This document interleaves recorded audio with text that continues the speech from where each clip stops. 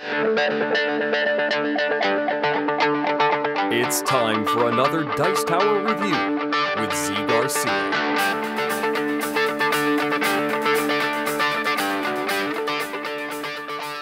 Hey folks, today I'm taking a look at a solitaire only game about roasting coffee, and it's called, appropriately enough, Coffee Roaster. In Coffee Roaster, you are going to be building a bag. It's a bag building game where you put tokens in a bag, you pull them out, manipulate those tokens, and then whenever you feel you are ready, you are going to pull some tokens from that bag towards a scoring and see how you did.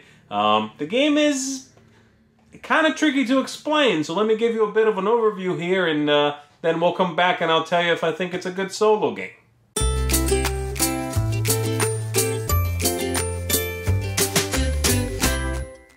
To get ready to play, you are going to put out the board with some tokens on it. You are going to figure out if you want to play the full game or the shorter one-round game instead of 3 rounds.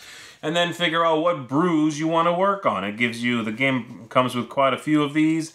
They're all double-sided as well. And so, you know, you also have over here on the side, you can do beginner level or advanced or expert level. And so for now, I'll just pick one of these easy ones and we'll take a look at how this works, okay? But basically, once you know how to play one round, if you play the full game, it's the same thing. You just do all this 3 times, add up your scores for each round, all right? So the way to set this up is you're going to take your handy-dandy bag here and you are going to put all of the tokens that it tells you here in the middle in the bag. So in this case, 14 beans at 0. You're going to get some moisture in there, 2 moisture. You're going to get 1 bad bean there. You're going to get 2 that are not matured yet. Some body, some acidity, and some aroma tokens.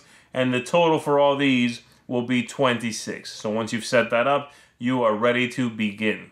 Now that the bag is ready, let me give you an overview of how the game goes turn to turn, and then at the end I'll give you an explanation of the scoring, which all happens over here. So let me remove this board for now. We'll just take a look at the main board while you're playing. Each round is quite simple, and you're going to take as many rounds as you want to. When you're ready to stop, you stop and go to scoring. And the round has basically 3 parts. The first thing you do is you are going to grab from the bag here a number of tokens, depending on the red marker here. Then you are going to, from those tokens, you can deploy some of them to this side of the board to take specific actions once per game. Then you can choose to trigger some tokens for their special power, and the spent ones would go over here. And if you fill in an entire row, then you get a special bonus for scoring. And then after that, everything that's left over in your pool, you roast it, which means all the numbers go up, and then you throw it all back in the bag and take another turn if you want to, all right? So very quickly, let's take a look at that. I'm going to draw 9 tokens from here because of where the red marker there is, and I'm just going to make a pool of those in front of myself. So here I've got 6, and 3 more is what I need. There we go, 3 more. And now I get to, again, take actions on this side of the board. Before that, any moisture immediately is removed from the game, so I have a smaller pool. The different actions over here are, I can put a 1 and a 0 here. Once I have both, I get this wild token. Here, if I put one of the body tokens, I get to draw 2 more tokens, add them to the pool. Here, any one of them, so body or the acidity or the aroma, lets me redraw, basically. Pull 2 and throw 2 back in and pull 2 new ones. This one, if I put aroma here, I pull 5 tokens, and from those 5, throw away 2 and put the other 3 back in the bag. And then finally down here, I get to one time remove all the bad stuff that's in my pool. So for example, if I did that now, I would get rid of this bad bean that could possibly cost me a couple of points at the end of the game. All right? So once I've done all of that, and I can choose to do that or not, then I may choose to activate these tokens for their built-in power. Okay? Body, acidity, and aroma. The body is very simple. You get to take 2 tokens and combine their totals into a single new token. So for instance, let's say I pulled a 1 and a 2. I can spend one of these body tokens and get rid of both of these, replace them with a 3. and I put this back in my pool, and the spent body token goes somewhere over here towards a bonus. The aroma is basically the exact opposite of that. If I have a 3, I can break it up into a 1 or into a 1 and a 2 and put those in my pool.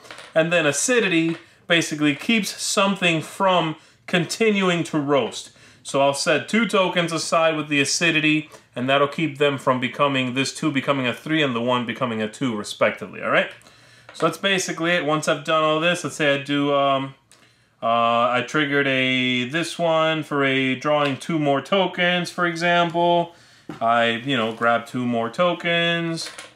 Alright, that's fine. I'm going to use this one down here to get rid of this bad bean. Once that's all done, then everything that's still left, and this is the last step, then gets roasted. So these 6 tokens become 6 ones. They're all zeros, so I'll replace them all with ones, and I'll get rid of the zeros, and I put the ones back in my bag.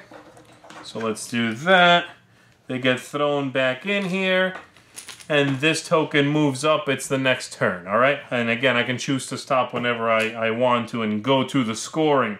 There are a couple of rounds here where 2 things happen. You throw some smoke into the bag, which is bad, and the roast level of everything in your pool goes up 2 instead of just 1.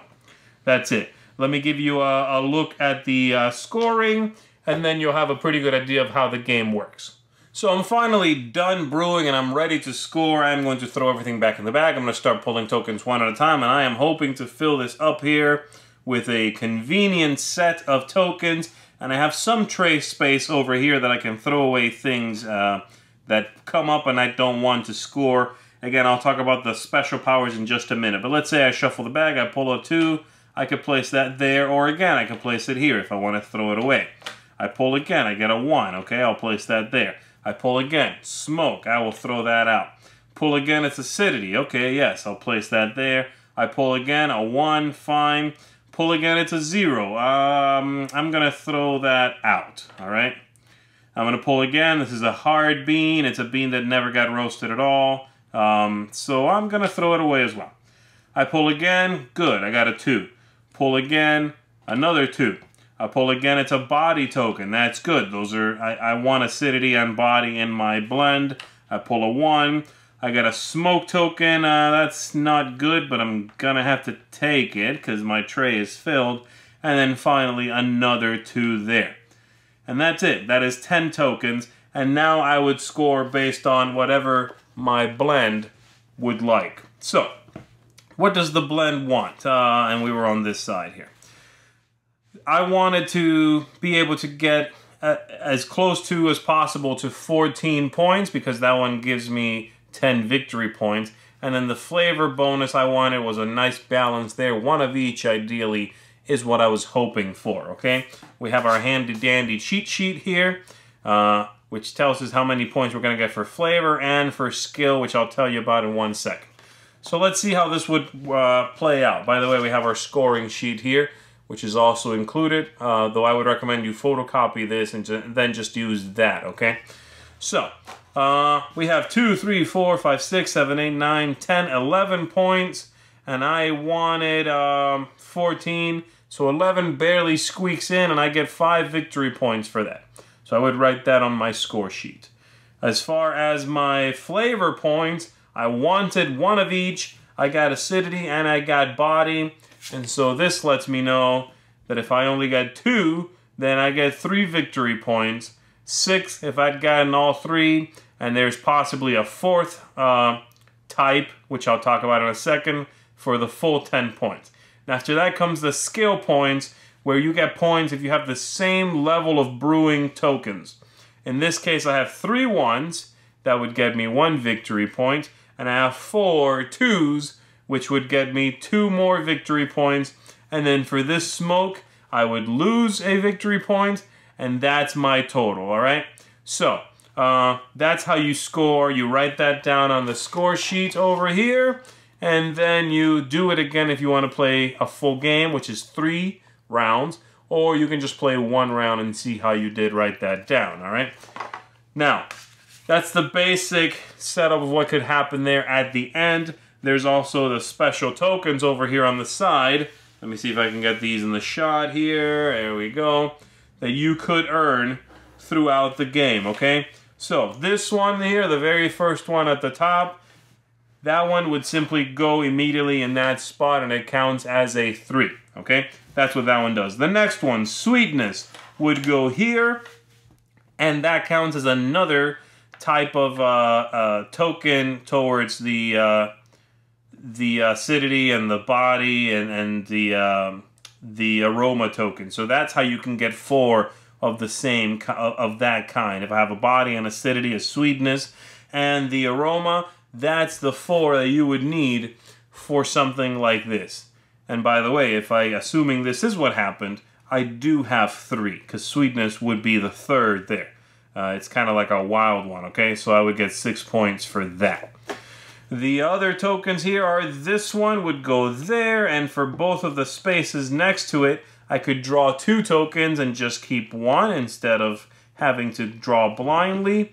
And then we have this one over here, which is going to let you do some more manipulation at the very end. And then this one here, which extends your tray space to 2 more tiles you can throw away. All right? So that's basically it. You are trying to manipulate your bag to give you exactly what you want. Pour out the cup of coffee, score, and try to get the highest score possible in Coffee Roaster.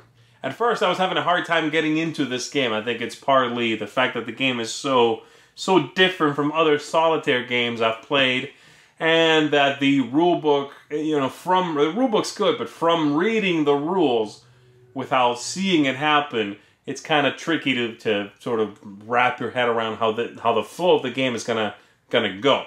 Once I was able to get past all those things, I found a really interesting, neat game here. I have really been enjoying this. The theme is alright, but it's well implemented, so I'll give it props for that. And the manipulation of tokens, the choices you have on your turn, are straightforward enough that you can play at a nice clip, but you do have neat choices, and you do have interesting things you sometimes will go for depending on what's happening in your bag. You'll take risks sometimes, knowing that you could possibly pull up a token you don't really want to pull up at the end when you're finally scoring. It's clever, it's interesting, it's pretty unique, I think, and so this one gets high marks from me. Coffee Roaster came out of nowhere to surprise me, and I'm very happy that it did. A really neat solitaire game, and one that I would recommend to folks out there who want something nice and easy, but that's going to give you some nice tactical choices as well when you want to play a solo game, all right? So there you have it. Coffee Roaster, thumbs up from me. Try to get your hands on this one, folks. Thanks so much for watching the Dice Tower videos. Find more great videos and reviews, as well as our top-rated audio podcast at Dicetower.com. You can also find other great shows at Dicetowernetwork.com. I'm Eric Summerer, and you've been watching The Dice Tower. The Dice Tower is sponsored by Cool Stuff Inc., where you can find great games for great prices. Cool stuff in stock. Check them out at CoolStuffInc.com.